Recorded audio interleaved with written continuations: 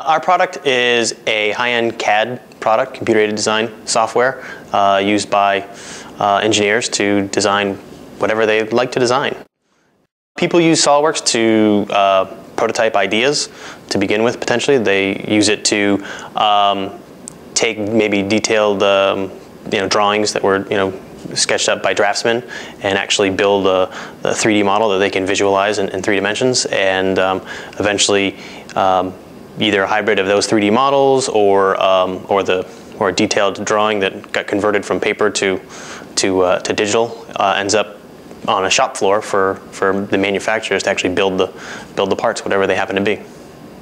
I think most users are using the SolidWorks to design their final product, and they're beyond the concept stage. So they're at a point where they know what they want to design. They probably have some rough ideas on where they're beginning to design, and they're actually building the final product in the CAD in our software. So graphics hardware really fits in under the realm of the fact that you've got a lot of data to display to the user as they build their designs. I mean, some people are building very large, complex models, and well, even sometimes simple models. There can be a lot of detail, a lot of information that needs to be presented to them, and well, the graphics hardware is makes that possible.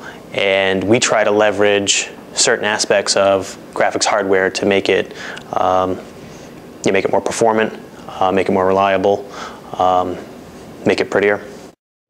Yeah, I think it has helped our customers. They certainly have been able to design bigger things now. Essentially their limit is sometimes just the amount of data that they can throw at the system, and with some of the improvements that we've done in graphics, they can go beyond those previous limits, so they can do bigger, better things now. Besides being able to make things bigger, we've enabled them to make things look prettier, look more realistic in real time.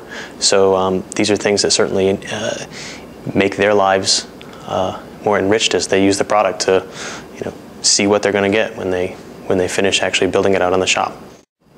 Certainly if they can visualize what it's going to look like before they have to go to the shop floor and make a prototype, if they can do that, which they're able to do better now than they could previously, then they're definitely cutting costs. They can present their design to people that they may have previously had to actually go build and say this is what it's going to be. Now they can visualize it all in 3D, and certainly some of the enhancements that we've taken advantage of and used, I think, recently, again, allow the users to do bigger things, and they also allow users to see the detail of that design in more realism. I do use ATI FirePro, actually. I have 2 development systems, and I have ATI FirePros in both of them, so I use it on a day-to-day basis. I think that SolidWorks and ATI FirePro deliver an excellent solution for our users. Performance is absolutely there, reliability is there, so I think together they make a great combination. I think the most important criteria for people to think about as they look to purchase ATI hardware is memory buffer, how much memory the card has. We're trying to use more and more of that memory so that we can do things faster, and the more that's there, the more that's available, better chance that we're going to be taking advantage of it to give them a better experience. Today we do a fair bit with shader programming to enable realistic looking materials in the scene, things made of metal and chrome looking reflective and everything, more accurate shadows of on the model itself and the environment. So we've enabled some of this stuff, and as we've enabled it, we've seen that there is some demand to do more of that sort of stuff in a real-time environment, be able to do sort of real-time presentations of products in development, and there's more that we can do there and more that we'd like to take advantage of in the future in terms of what can be done with shader programming today.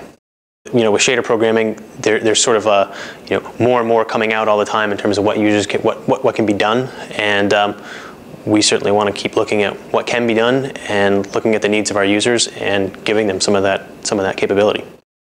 ATI FirePro has met that need, and we're able to do all the things that we wanted to do, we set out to do, in the past, and I hope we'll continue to do the things that we want to do in the future. Our users are expecting to build bigger and bigger things, and they expect to be able to do that without sacrificing any of the fidelity or performance that they have today.